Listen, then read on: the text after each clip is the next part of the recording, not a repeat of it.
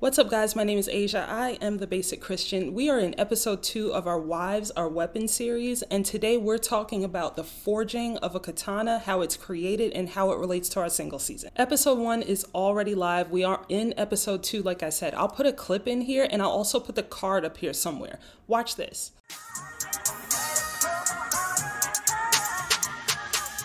So let's go back to 14th century Japan. There was a master swordsmith called Hanjo Masamune. So Masamune became famous because he forged katanas. There was a whole bunch of other people who were swordsmiths, but because of his technique, he became world renowned for what he did and how he built his swords. If you are a single woman being prepared for marriage, you are being made a weapon. If you are a wife who is already married, who is drawing closer to God, God is making you a weapon. You are meticulously crafted by your creator. So when your husband finally gets his hands on you, he will be fully equipped to go to war. So let's get right into it. Japanese sword making is called gokuden, and Masamune had that process, and it has 9 separate steps to it.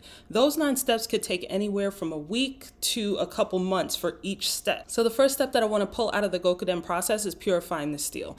Masamune would work the steel, he would heat it and he would fold it. He would heat it and he would fold it. And as he did that, he would work out the impurities.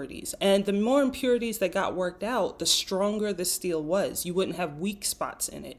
And that's exactly what Jesus does in our single season. He works out all the things that are in us that can't go into a marriage. So that includes our pride. That includes our idolatry. That includes all the old habits, the complaining, the addiction, everything that you built up and spent years in sin. He's got to work that out before he gives you to one of his sons. Let's look at scripture. We're going to go to 1 Peter chapter 1, verses 15 through 16. The Bible says, "Be holy in everything you do, just as God is holy. He is the one who chose you." In the scriptures, God says, "Be holy because I am holy." So in this section of scripture, Peter is telling us that we are called to a life of holiness. Once we receive salvation, Jesus wants us to look like him. So that means we have to keep allowing him to heat us and work us and do all the things that it takes to prepare us for what he has next. But the problem is most people don't want to be purified. So they don't want to go through that heating process and the folding process and get those impurities worked out of them because sin is fun. But Jesus is not going to give us to one of his sons just so we can contaminate him. But Jesus says, I want to do a new thing in you. I want to make you whole. I want to clean you up.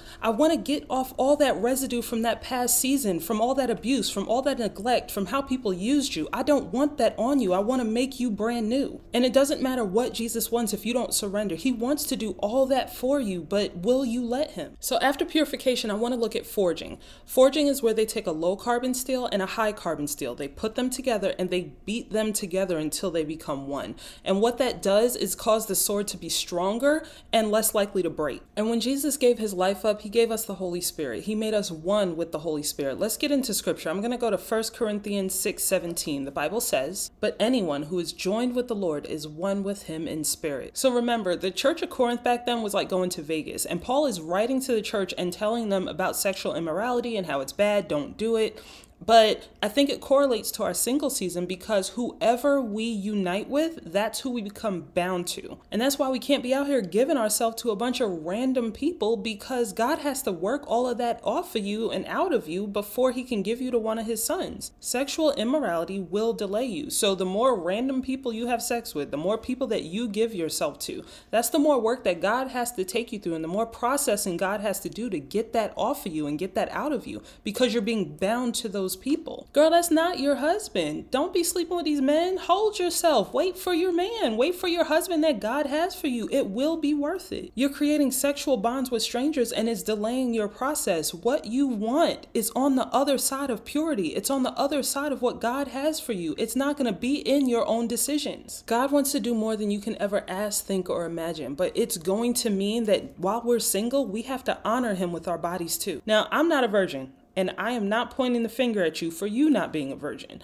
What I'm saying is that Jesus died to clean us up. Jesus died to set us free. He gave his life so we could have more than what we've been given ourselves. And that's why Paul says that whoever is united with the Lord is one with him in spirit, because he's repairing all the broken places that we've created and that other people have created for us. And that doesn't just go for sex, it goes for every other aspect of life. Everything that you've been through will be repaired, will be redeemed, and will be renewed. And drawing closer to Jesus allows the Holy Spirit to work in you. And the more the Holy Spirit works in you, that's the more fruit you bear. The more fruit you bear, the stronger you are. And just like the katana, that is the more difficult you are to break. Jesus doesn't want you operating out of a deficit. He doesn't want you weak and fragile. He wants you strong. He wants you unbreakable. He wants you living out of overflow. But you can't do that if you don't give up and allow him to forge you. You have to let him be God. You got to let him lead. You have to let him take over and let him have his way. That's the only way you're going to fix any of this. So after forging, the last step that I want to cover is the final inspection. And the final inspection is done by the master swordsmith, which for us, it's Masamune. So in that inspection, the swords have to be sharp. They have to be strong. They have to be beautiful. And the final process, they do a test cutting. It's called tameshigiri. Remember that you're a wife before you meet your husband. So strong wives have a strong ability to use their authority. They have a strong ability to cut.